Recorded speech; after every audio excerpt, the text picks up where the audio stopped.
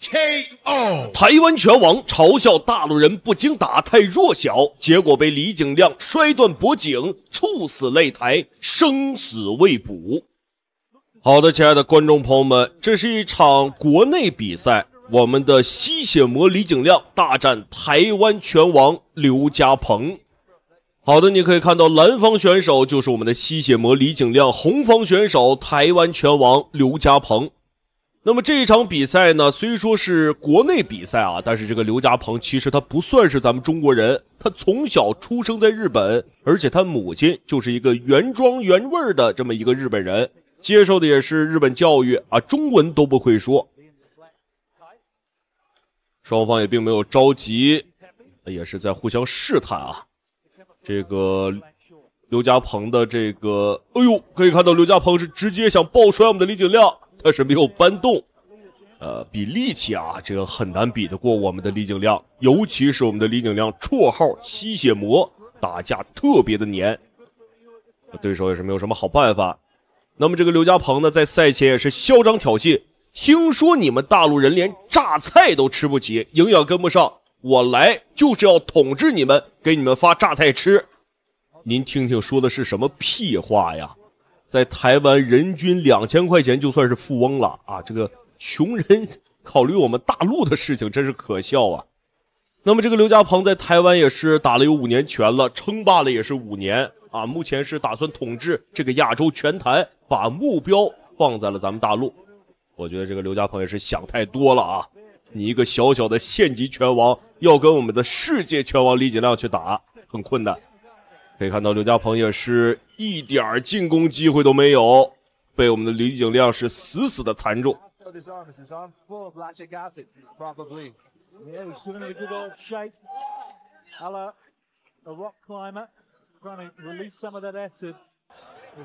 好的，裁判也是示意双方选手回到中场啊，继续刚才的这个战斗。哎呦，刘家鹏想砸拳，但是找不到太多机会啊。刘家鹏这个手太短了，臂展太短。And I would say definitely the grappling advantage should go to Lee, although he was caught in a tight situation just recently. The striking advantage, I'm sorry, did I say the grappling advantage go to Leo, the striking advantage go to Lee. Knee there from Leo. 不要看现在这个刘家鹏拿到了一个侧身位啊，貌似占据了优势，但是其实面对我们的李景亮，他也是没有什么好办法。这个作战经验啊，不如我们的李景亮丰富。But again, is he having trouble with his head? Is his head getting too far over the body? Malposition. This is dangerous for Lee on the bottom. 漂亮，我们的李景亮成功脱身，并且反制了刘家鹏。我们来看一下我们的李景亮要干什么。哎呦，这一个砸摔，哎呦，直接是把这个刘家鹏的脖子摔碎了吧。哎呦，又是一记，我的天哪！我感觉我这个隔着屏幕外，我都能听到这个刘家鹏的脖子咔嗒一声啊。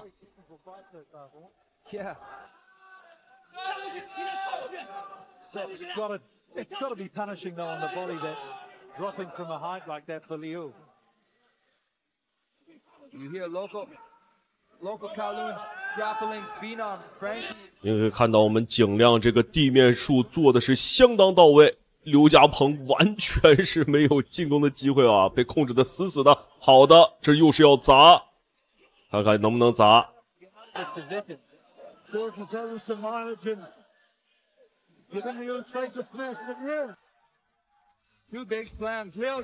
漂亮，一个大体量级砸击，好的，裁判拦了一下。哎呦，这个对手好像是要干断气了呀！我的天哪！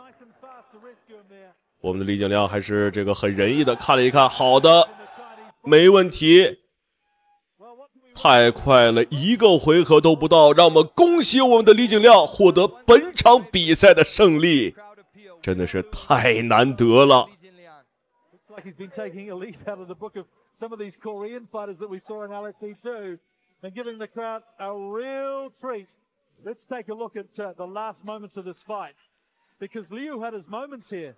I wonder if these slams affected Li's. 让我们来看一下刚才的决胜瞬间啊！我们的李景亮其实在这一场比赛中没有过多的去跟对手打这个站立，一直跟对手打这个地面啊。可以看到，哎呦，这个刘家鹏痛苦的表情。好的，也是裁判单方面的举起我们李景亮的手啊，對手已經送去醫院或者是火葬場了。呢場賽事以技術 KO 而勝出嘅係 for the winner by technical knockout 李景亮。好的，让我们恭喜我们的景亮获得本場比賽的勝利。接下來請您欣賞一下我們景亮在最近各大賽事中的決勝瞬間。He's going to the well with it. And a huge finish for Jinglong. When you get in the clinch, you can't keep your feet that close together. Guillotine attempt here from Zaffer. Very smart Jinglong to take him to the fence. But a choke now. 李景亮不愧是中国硬汉，这次面对的选手极其的嚣张狂妄，说要碾压李景亮，还各种羞辱李景亮，但是李景亮不为所动，硬汉就得靠拳头说话。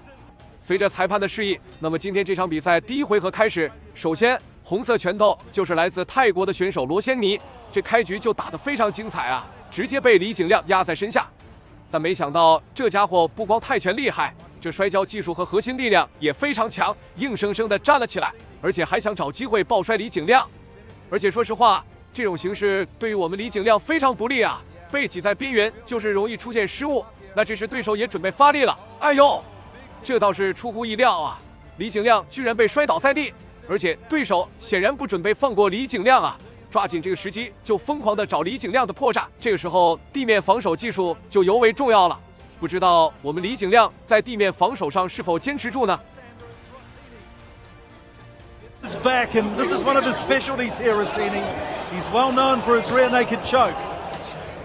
这里对手骑着李景亮已经乱拳打了许多次了。 但是李景亮抗了下来，于是这家伙就立马改变战术，开始勒住李景亮的脖子，而且这是直接要成型断头台了。这是一种裸脚的技术，一旦成型，那么对手就很难逃脱。就像李景亮现在这样就不容易挣脱。那么不知道李景亮有没有机会能够反杀对手呢？或者说现在唯一能做的就只有硬撑了。Well, definitely it's not the position you strive to be in. It's definitely difficult. Oh, it does not look good for Lee. Lee grimacing with pain here. He's really got to get his hands up. He's got to, I want to see him use his right hand to defend the choke more. Yep. At the moment, he gets Rossini's first hand off, but he needs to get rid of that choking arm if he wants a breath of fresh air. Rossini with a 6-2-1 record, and he submitted a few opponents in his time with this RNC. 我真是太厉害了，兄弟们！李景亮被勒住脖子。 直到现在居然还在硬撑着，而且尽力的去更换两个人的体位，以达到过渡的效果。但是这过渡明显就没有那么容易，而对手也知道这个时候是支付景亮的最好时机，所以根本不敢放松。那不得不说，这快1分多钟的时间，李永亮一直撑到现在也是非常不容易的。Well, from the Xinjiang province in China, down in Beijing now. Yeah, Lee also has a special story. He is from the Xinjiang region, but he's Han Chinese. He said growing up, ethnically Han Chinese in Xinjiang created a lot of problems for him. He got into a lot of fights, and ever since he was a kid, he was trying to toughen up. Fighting was just a natural option for him. He misses Xinjiang. I was talking to him the other day. Misses the meat. 还在撑啊！观众朋友们，我们李景亮打到现在这种情况下。 依然没有放弃，而且这个过程中多次都是差一点挣脱。这里不得不提一下这个泰国罗仙尼，本来人家就是练泰拳的站立技术就非常好，但是谁都没有想到啊，这次比赛他留了一手，就是这出奇制胜这个摔跤技术和地面缠斗，而且可以说是从开始到现在就一直压制着李景亮，怪不得这小子这么嚣张，原来是有着这种后手呢。Lee a lesson in the art of ground and pound right now. Oh, that's not good. That's not good. That looks minute and a half left of this first round, and it seems like it's been an eternity already for Lee. Look at Lee holding on. He doesn't even care. He's saying, I could hang out here all day. I think he's thinking of that meet in Xinjiang. 我的天哪！大家应该看到了，刚才李景亮已经被这个选手累的整个脸部的皮肤都发红充血了，但是依然不敢放松，而且还硬生生的挺了过来，就连我都以为刚才就要拍手终止比赛了呢。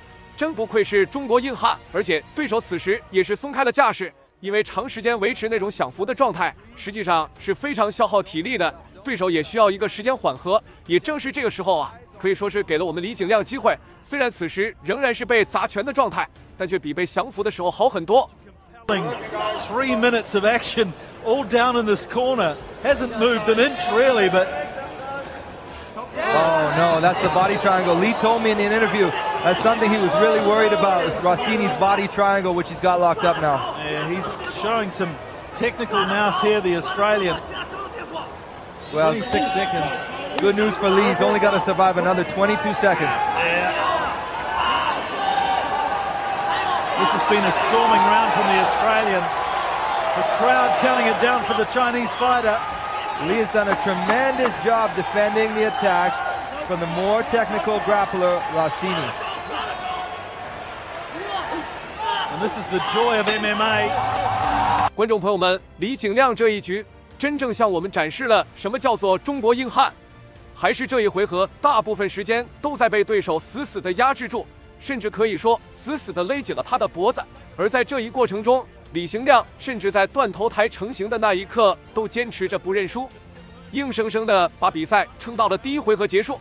而且在这一过程中，可以说对手消耗的体力比我们李景亮更多。不过在这个罗先尼原本的设想里，应该是很快就能降服李景亮，只不过没想到李景亮硬生生地撑了下来。现在看来到有些弄巧成拙了。Was spent in this terrible position for Lee, with Rossini a tight back control. Look at here with the body triangle. Lee doing a great job, however, of fighting off all the choke attempts. Good work, Lee.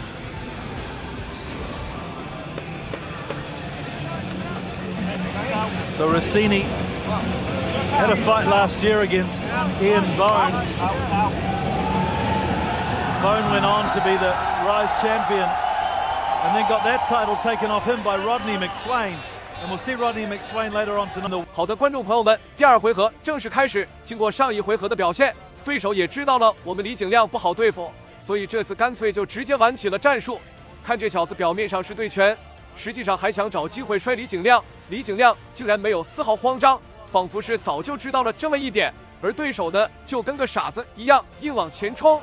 看看，这下两个人都被挤出擂台，比赛时间也只能被迫终止。由裁判出手，将两个人带回擂台之内继续比赛。Make sure that everybody's safe, and we restart it on the feet, middle of the ring now. Well, Mike, you must have spotted Rossini's strategy. Get in quickly, take it to the ground. He's done a terrific job of it in the first round, and he's doing a good job here in the second. Now Lee unloading. Rossini again. Oh. Lee going for the choke now. 我的天，太帅了！上一回合对手全场压制住了李景亮，但是这一回合直接反过来，现在是李景亮把对手给狠狠地压在身下了。而且我们李景亮的摔跤技术也非常不错啊，断头台瞬间成型，这个时候对手想跑也跑不了了。而且我们李景亮在被压制了一个回合之后，也不可能放弃这来之不易的机会，就看对手能不能撑下来了。好的，漂亮！裁判这个时候及时出手制止了李景亮。这是可以发现对手已经完全昏迷了过去，根本连拍手示意都做不到。相比起我们李景亮被他压制的时候，这两个人根本就是两个极端，一个根本撑不了多长时间而已，另一个直接撑满了一回合。不愧是中国硬汉啊，在意志力方面没得说。Between the first and second round. 这个时候可以看到有许多人上来检查对手的情况，毕竟被李景亮雷晕过去，到现在好像还没有醒过来的迹象，想放过我们。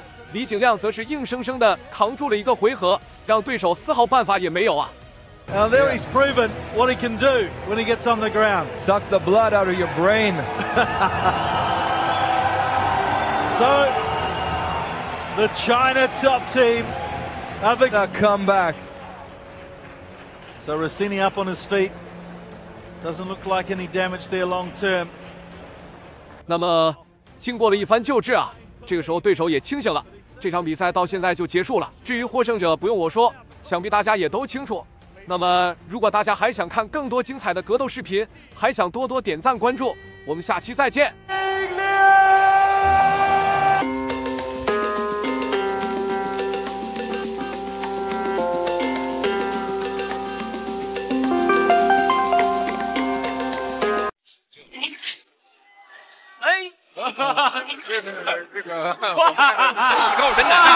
中华第一保镖张海军出山，一招蝎子摆尾横扫擂台，轻松 KO 对手。好的，亲爱的观众朋友们，为您带来一场十分精彩的比赛。我们中华第一保镖张海军出山对战塔吉克斯坦的拳王18岁的周天佑。让我们来到比赛，你可以看到红方选手就是我们的中华第一保镖张海军，而蓝方选手则是塔吉克斯坦拳王周天佑。那么双方在一开始啊，也是表现的这个进攻欲望很强。我们的张海军啊，可以看到一招直接将其撂倒。我们的张海军是一个正儿八经的退伍军人，在服役期间呢，也是接受到了散打和拳击。退伍之后进入了保镖行业，被称之为中华第一保镖。你可以看到对战这个周天佑啊，张海军表现的是游刃有余，进退有据。那么没想到在蒸蒸日上的这个事业之时啊，竟然被18岁的小将来自塔吉克斯坦的周天佑点名挑战，还真的是猖狂至极。那么这一场比赛呢，也是我们这个张海军啊隐退拳坛的最后一战，所以说观众朋友们且看且珍惜。好的，我们可以看到周天佑还是在找机会，一记正蹬，这是什么招数？我们的张海军也是一个翻身回头，又是一次啊抱腿单摔。上过电视的不一样啊，他不仅在擂台上打得非常好，他现在事业有成，他开了4家拳馆，有非常多的徒子徒孙。刚刚一个高腿没接到，因为对手知道他要接，赶快跑掉。张海军的状态可以说是非常不错啊，反倒是这个周天佑啊，白长这么大一个个子，没有发挥出来自己臂展长腿长的优势啊，显得有些毛了。但是呢，今天看起来他还是完全转身边推，对，被张海军给克制住了。哎，也要来一爆还一爆，到位了。张海军这位老将非常厉害。作为个性。那么张海军之所以被称之为中华第一保镖，也是因为他曾经保护过很多的国外的一些元首啊、领导人之类的。如果您细心观察的话，可以在一些以前的时政报纸上看到他的身影。这个真的是好像有点东施效颦啊，学错了。所以还要这拳打人不知啊。那其实我们这个张海军啊，他的前脚小臂。这一记后蹬直接将这个周天佑给踢倒在地，太吓人了。我们可以看到周天佑这个能不能缓过劲儿来，裁判还在看，还在观察。好的，比赛结束，让我们恭喜我们的张海军获得本场比赛的胜利。不愧是中华第一保镖啊，这个实力确实是无人能及。我觉得他的实力是可以跟死神方便还有坦克邱建良相提并论的。连续2个对手都被他同一招给解决了。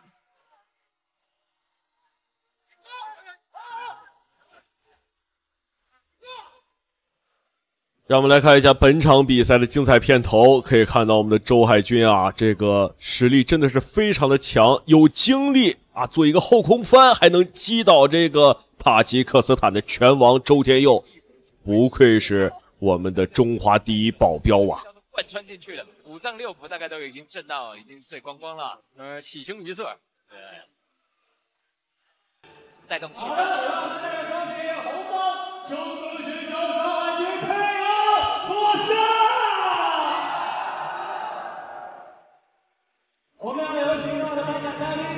好的，让我们恭喜我们的周海军获得本场比赛的胜利。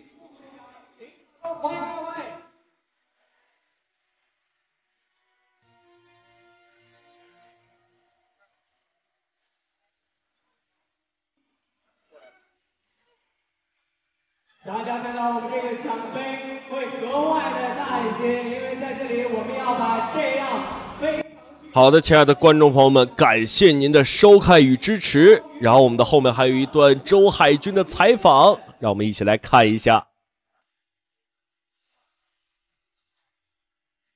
好的，谢谢颁奖嘉宾，再次掌声送给张海军。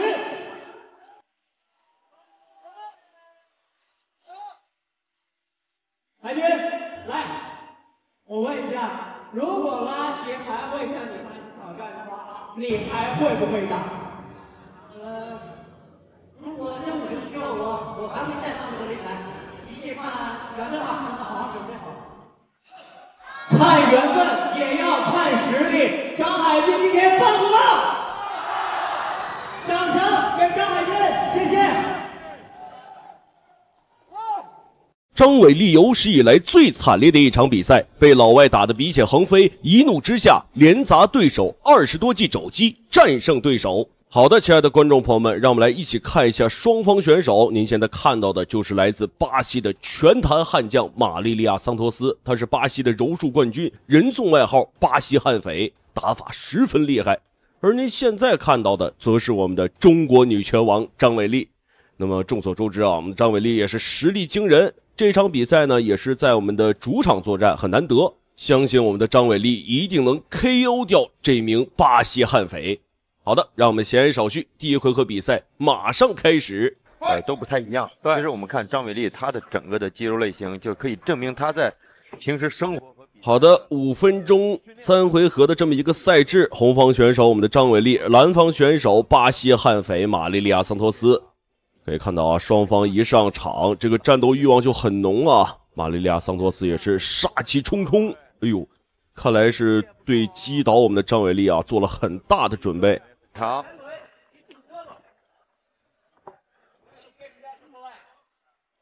张伟丽，哎呦，小心！那么观众朋友们可以看到，这个马利利亚桑托斯是一个十分擅长打中的选手啊，切入我们张伟丽的这个中部还是相对来说容易一些的。我们的张伟丽还是要小心一点，对手不是一个小觑的对手。大招啊！对。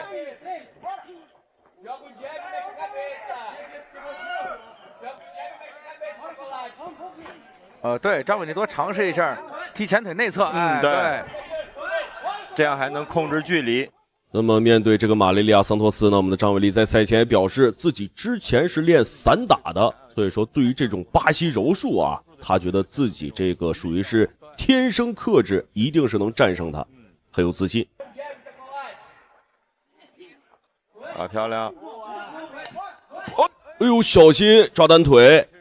可以看到这个马利利亚桑托斯虽然是一名巴西柔术出身啊，但是这个站立打得也非常的不错，双方这个反应都很快，可以说是一位势均力敌的选手。观众朋友们，能跟我们的张伟丽相提并论的选手，在这个世界上都不多。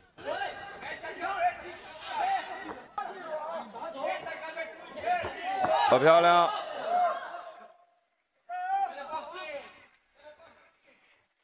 哎呦，太急了！这个马利利亚桑托斯啊，是这种喜欢打重拳的选手，把自己这个拳的力量往前面这么一甩，这个如果对手反应很快的话，那么自己很容易失重。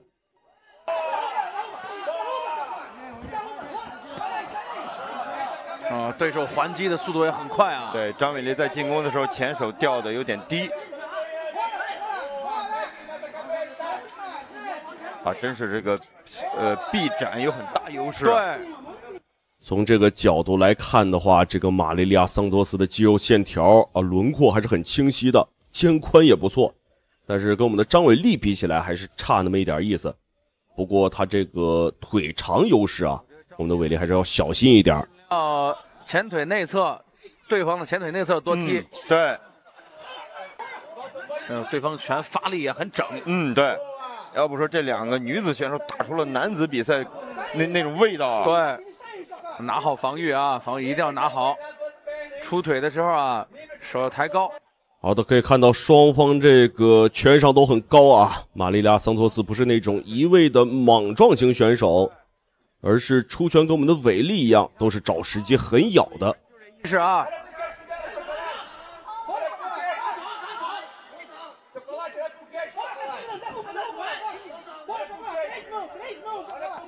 哎呦，注意，小心啊，很实。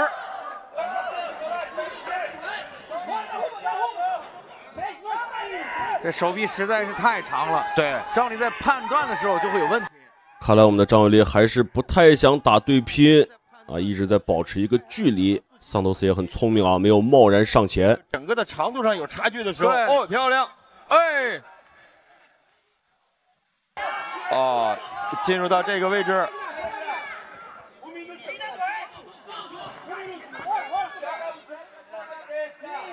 对方的头啊，被自己的肩防得不错。对，张伟丽不是，张伟丽站架还是不太一样，偏正面一点。对。哎呦，这一击重拳打得相当重啊！可以看到我们的伟丽也是后退了几步。这个马雷利亚桑托斯的臂展，还有他这个腿长优势实在是有一些大。哦，这个拳真好啊！对啊，把自己这个身材的这种优势完全给打出来了。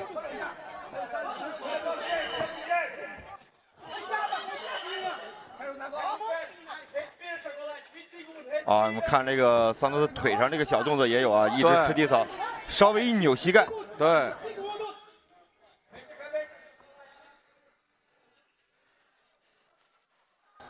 这个对手确实很强，我们的伟丽也是且战且退。哎呦，还是要小心一点，蓝边这一波这个位置不是很好。漂亮，我们的伟丽还是挣脱出来了。好的，第一回合比赛正式结束，让我们来看一下第一回合比赛双方选手的精彩回放。那么第一回合的话，虽然看着很激烈啊，但其实双方选手都没有出全力，尤其是我们的张伟丽，还是说第一回合注重于防守了。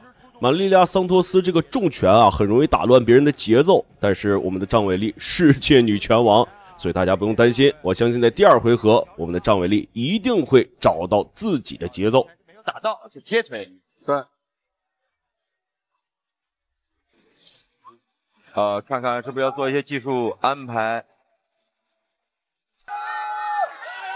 好，比赛开打。好的，第二回合可以看到我们的张伟丽也是沿用了第一回合的战术，还是想试探一下这个马利利亚桑托斯的底啊。站立击打的话，要把距离再缩短一点。对，因为你这个距离正好是在对方出拳的距离的话，你往后躲，你觉得你是安全距离，确实不安全，对，这就很可怕。你看这个前手刺拳太长了，对。而且对方往前送腰的动作送的也很标准。继续，不要用面对打他。漂亮，双方进入了一个对拼，我们伟丽的火气也是被打出来了啊，战斗欲望直线上升。那么我觉得对于马利利亚桑托斯这种选手呢，你越是往后撤，他这个拳就会打得越重，只有跟他对拼，才可能会让他放弃这种重型持续的进攻。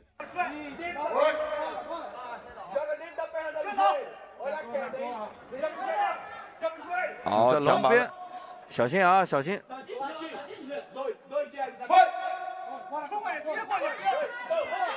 不要再换前手了。对，张伟丽的头部啊，确实有点不太。好的，一个连续的进攻，我们可以看到我们的伟丽再一次将对手逼至蓝边。哎呦，漂亮，直接是转到地面去打。虽然对手是巴西柔术冠军啊，但是我们的张伟丽地面作战相当惊艳。可以说对付这种巴西柔术的冠军，我们的伟丽很有经验。这个地面啊，全是我们伟丽的血。我们伟丽这个头部好像是被刚才马利利亚桑托斯打了一记重拳啊。桑托斯也有肘啊。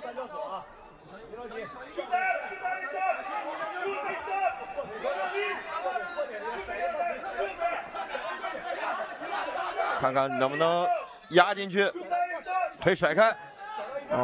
张伟丽现在这个鼻血啊，对，对自己影响很大。哎呦，这个马利亚桑托斯啊，直接舍身摔，往地上这么一抱，强行把我们的张伟丽又拖至地面了。这个位置非常的不利，打死脚已经做成。但是他张伟丽想撤到侧面，一条腿现在被对方拿住啊。对。但是对方的这个如果身高有一定优势的话，这个动作也会，好，一定要把腿抽出来。现在应该没问题了。对，压头，找机会抽腿。这个马利利亚桑托斯啊，这个控制得很死，我们的伟力是尽可能摁住对方的头，把自己挣脱出来，看起来有戏。这个论力量来说，哎，漂亮，我们的伟力挣脱出来了。那么这个位置一下子变成了我们伟力的优势位，漂亮，这一通砸击，不要给对手任何机会。着急砸击，啊，肘尖砸得很深啊！看来我们的伟力也是被打出了怒火，这一通进攻相当的猛烈，根本没有要停下来的意思。这个裁判还不拦吗？漂亮，让我们恭喜我们的伟力获得了本场比赛的胜利。这个马利利亚桑托斯啊，非常难缠的一名对手。但是依旧是败于我们伟力的铁拳之下。所以说我们刚才说了，一个选手你要整个的综合能力一定要都很平均。桑托斯不能在这个时候不动啊，这个很遗憾，因为优势很明显。对，你持续了5秒钟爆头，几乎是没有，只有防守动作呢，只有防守爆头的动作是不行的。啊，我们看看张伟丽的地面砸击啊，这个肘尖砸得很深。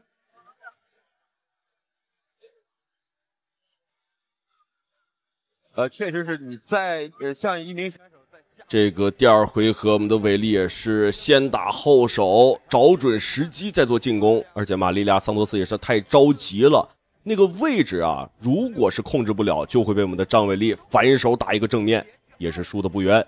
好的，亲爱的观众朋友们，感谢您的收看与支持，我们下期节目再见。玩想。哦，对，有了。张伟丽一晚上绞杀2位国际名将，全把脖子掰弯90度，连拍手求饶。好的，亲爱的观众朋友们，你现在收看的是一场非常精彩的中巴对局，我们的中国名将张伟丽大战巴西拳坛姐妹花麦拉德索萨维拉德索萨。好的，让我们前言少叙，第一回合比赛马上开始。好的，您现在看到的就是我们的张伟丽大战巴西拳坛姐妹花的姐姐麦拉德索萨。身穿绿色上衣的就是我们的张伟丽，而身穿白色上衣的就是麦拉德索萨。可以看到双方一开始，哎呦，这个火药味就很浓啊，想跟我们的伟丽打地面，但是小瞧我们的伟丽了，我们的伟丽综合实力是非常的强的。这个在赛前呢，巴西的这位麦拉德索萨也是说要把我们伟力这个脖子给勒断，废掉我们的伟力，让他退出拳坛啊。我们的伟力则表示多说无益，擂台见真章。好，让我们回到比赛，用摔，然后可以在地上接着打，然后基本上是打服了为止的。对，还有很多的我们的伟力啊，这些年纵横国外比赛，综合实力可以说是非常的强，这个拳商呢也是越来越高。可以看到，面对这个德索萨，我们的伟力并没有大肆的进攻，而是非常的克制，找时机打。控制的还是比较不错啊，他因为他身高要占一定的优势。对。哇，女孩子现在，哎呦，抓弹腿，不过哎，这个半腿，想打一个地面是吧？但是我们的伟力这个断头台做得非常的好，防守很不错。应该张伟丽的右腿没有过来。啊，右腿没有过来。对，如果右腿过来的话，可以用三角锁。对。先控制住他的这种头部，因为我们知道把人的脖子往下一扳啊，你整个身体是会不由自主的往下走的。我们看看能不能把腿搬过来。现在搬不过来，这个。张伟丽的其实地面的这种肘法砸击应该也不错的，看看有没有地面的这种进攻。现在是这个好的肘击，可以看到我们的伟力是以攻为守，开始主动进攻这个麦拉德索萨。麦拉德索萨这个地面打的不是很好啊，看看我们的伟力能不能找时机打一打站立。可能不容易把镜头发出来现在。对。对，这砸击地面的，哎，这个我觉得。好的，麦拉主动放弃了地面，看一看站立，但是站立也轻易无法击败我们的伟力。可以看到啊，我们伟力开始主动进攻了，这个攻势也是很凶猛。地面呢？这个现在不好说，就像我们之前说的一样，张伟丽自己也说自己比较轴。你打站立，我就跟你打站立。对，其实这2次并不是说双方谁故意想进入地面，都是因为一些动作的连击所造成的。所以到现在为止，张伟丽也一样，一直在打站立。对。哇，张伟丽的扫。哎呦，这个地面有点滑啊。赛方也是不好好擦一擦这个地，差点卡着我们伟力了。腿已经大腿已经青紫了。对。现在搏击运动员的力量都是相当大的，他每天的训练中有很多技巧，有很多力量训练。对，现在更细致了。我们看到确实麦拉的左边的支撑腿外侧啊。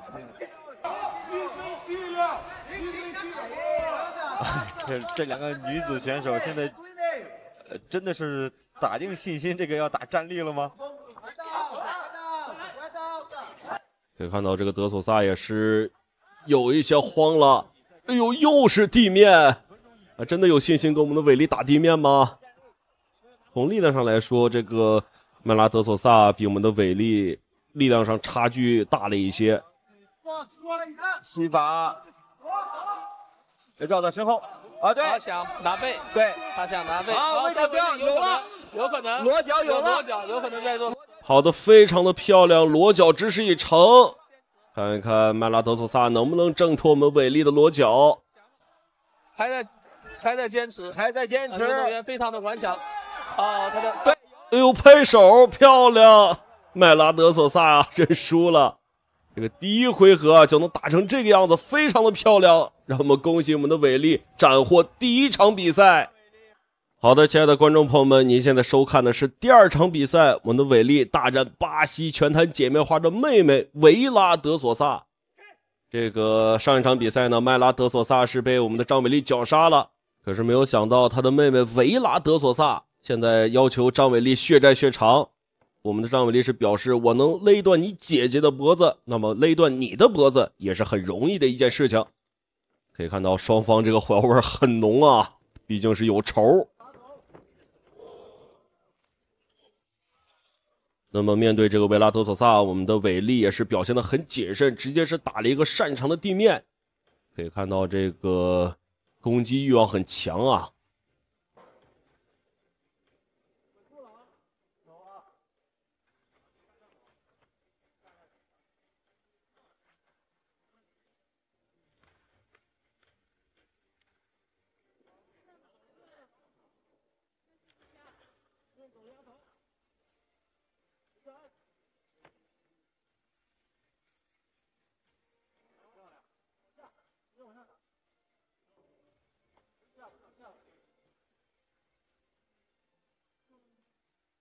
那么我们可以看到，这个维拉德索萨也不是一个吃素的尽可能的控制我们韦力的手臂，非常漂亮的一套砸击。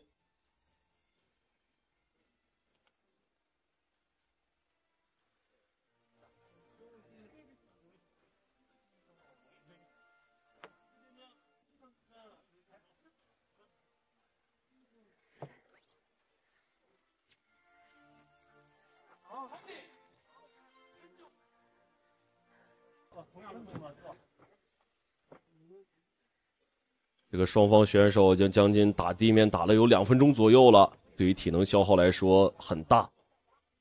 可以看到我们的韦力也是尽可能避免被断头台啊，防守做的还是很不错的。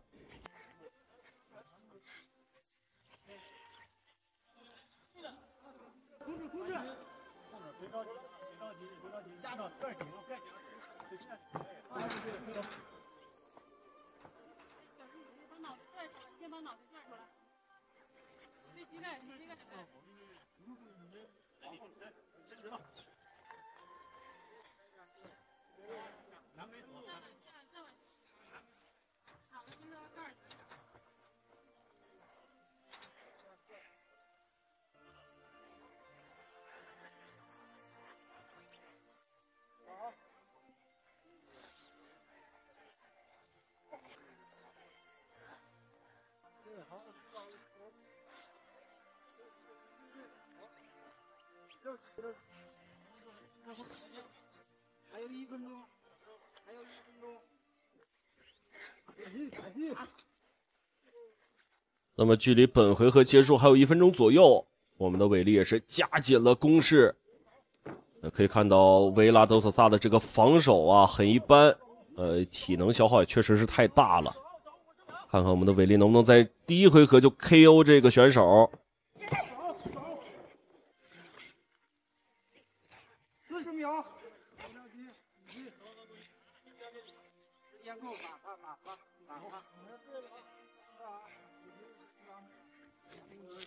20秒，使劲，使劲，好的十字固，但是这个时间好像是不太允许了，不知道能不能控制住这个维拉德索萨。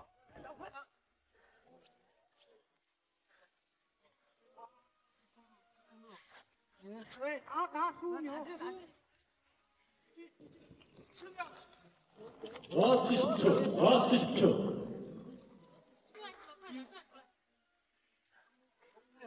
5秒，打他，对。哎呦，有点可惜了。虽然我们的伟力砸击啊，这个地面啊做的都非常的好，但是这个维拉德索萨抗击打能力确实不错。让我们来看一下第一回合比赛双方选手的精彩表现。可以看到啊，两个人都偏向于这种压迫式的进攻，对于缠斗方面也是相差不大。但是我们的伟力很聪明，及时调整了自己的战术。战力既然打的都差不多的话，那我就继续跟你打地面，看一下地面你是不是也跟我一样。可以看到这个维拉德索萨在地面上跟我们的伟力相比确实差了很多。好的，亲爱的观众朋友们，第二回合比赛我们来看一下双方选手的精彩表现。可以看到我们的伟力也是一改往日这个谨慎的试探回合啊，直接是开始跟对面拼拳了。好的，逼至蓝边。那么维拉德索萨也很清楚自己现在的劣势在哪儿，也是尽可能的不让伟力压迫自己这个生存空间。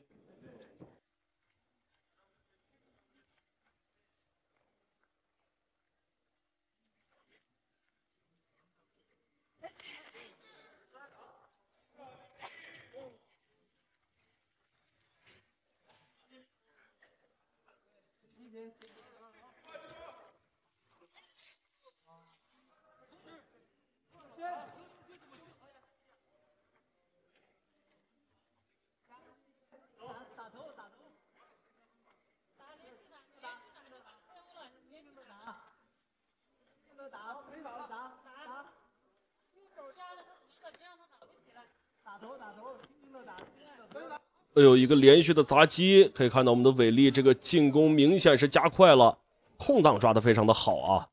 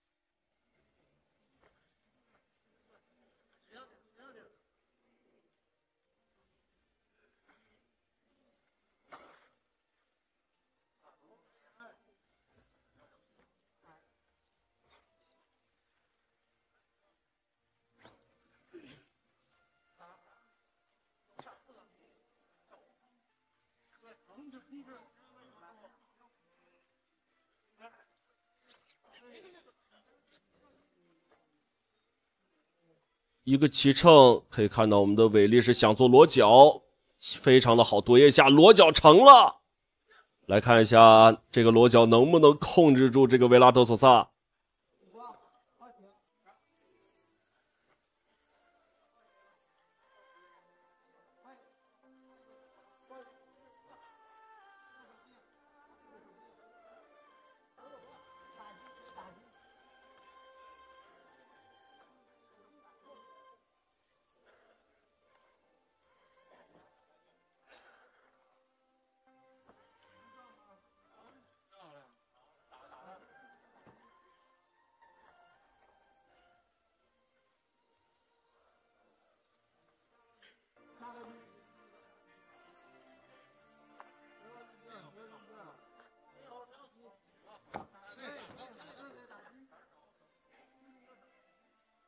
漂亮。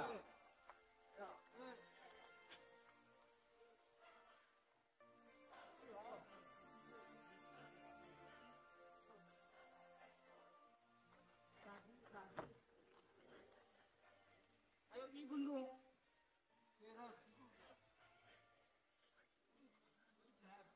现在都有了，现在。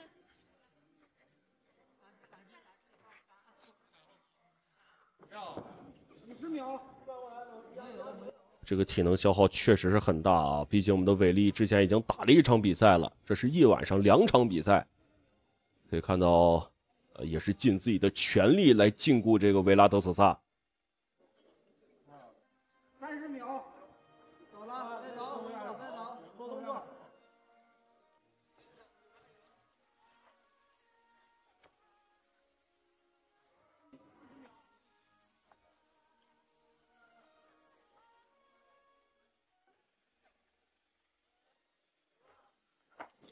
哎呦，漂亮，拍手了，非常的漂亮，让我们恭喜我们的韦力获得了本场比赛的胜利，这真的是太厉害了！一晚上2位名将巴西拳坛姐妹花都被我们的韦力以裸脚之势击败，让我们再次恭喜我们的韦力获得本场比赛和上场比赛的胜利。好的，亲爱的观众朋友们，感谢您的收看与支持，让我们下期节目不见不散。想跑门儿都没有。现在李景亮把徐梦接起的高高的抓住。李景亮呢，他的是风度一般，在去年他获得了中国选手连续爆摔老外，最后更是用断头台让老外直接投降。好的，观众朋友们，今天给大家带来一场非常精彩的中国与新西兰的对局。那现在大家看到的选手就是来自新西兰的居莫。那这个人非常嚣张啊，他赛前也是表示，打中国选手就像喝水一样简单。那这一场一定要打到中国选手屁滚尿流。好的，那现在大家看到的就是我们中方选手，来自新疆维吾尔族的李景亮。他靠着他的力量和出其不意的打法，拿到了不少比赛的金腰带。那今天他面对居莫的挑衅，也是直接表示他会用拳头来为他说话。好的，话不多说，现在比赛已经开始。那这个穿着白色短裤的红方选手就是咱们的李景亮，另一边穿着黑色短裤又一脚把自己踢倒的选手就是来自新西兰的居莫。居莫在新西兰也是一个非常知名的选手。那在新西兰的众多场比赛中，输掉的比赛屈指可数，所以说他今天极其嚣张的来到咱们中国踢馆。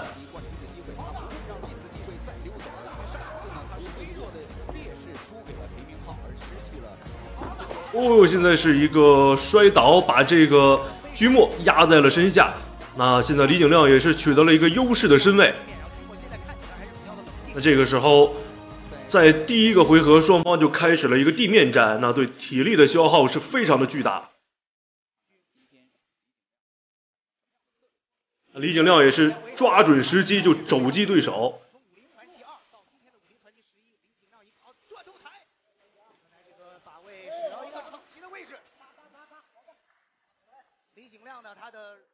那这个时候，李景亮的身位变得更加的优势了，直接是重拳对着这个居莫来打。是一个断头台，上位的断头台。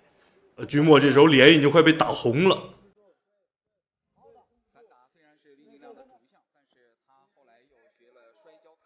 那在刚一开始，咱们的李景亮就拿到了一个压倒性的优势。没错，在这个拳天下战队，刚刚从巴西请来的这个 Checkmate 的巴西柔术黑带教练 Flavio， 他的给。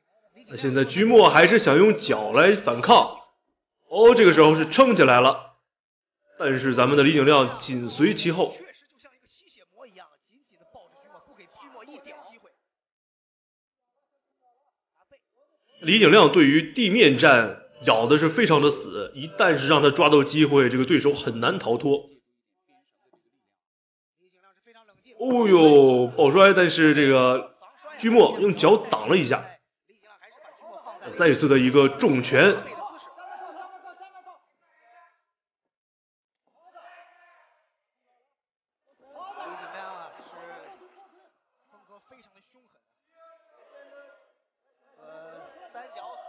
哦呦，抱摔，好的，这一下漂亮，又是一个准备抱摔。哦呦，好的，这一下这个居莫是被连续的2个重摔。哦，又来第3个重摔。那这个时候，咱们李景亮的打法可以说非常残暴。但是刚刚呢，已经是大概有3次到4次，李景亮已经把这个三角锁已经摔开了，但是不知道李景亮能不能现在这个居墨在身下是非常难受啊。李景亮的力气非常大，好的又是一个肘击。非常非常漂亮，展现了吸血魔李景亮强大的逃脱能力以及非常坚强的意志。可以看出李景亮对这场比赛的准备是相当的充分。双方你来我往，但是刚才居墨这一三角组的进攻，也估计想让李景亮证明说，我不仅仅是泰拳选手，我的地面也很强。这个时候时间还剩下1分30秒，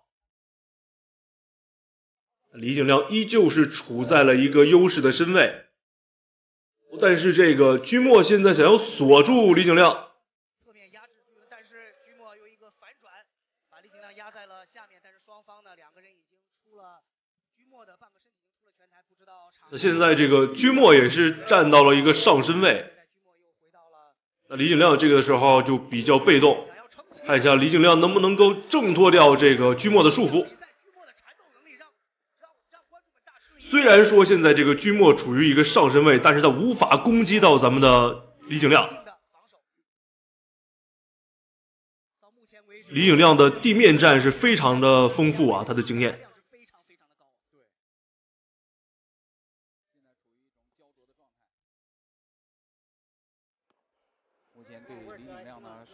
那现在时间还剩下最后30秒，如果李景亮不能挣脱，哦，好的，现在是又取到了一个上的身位。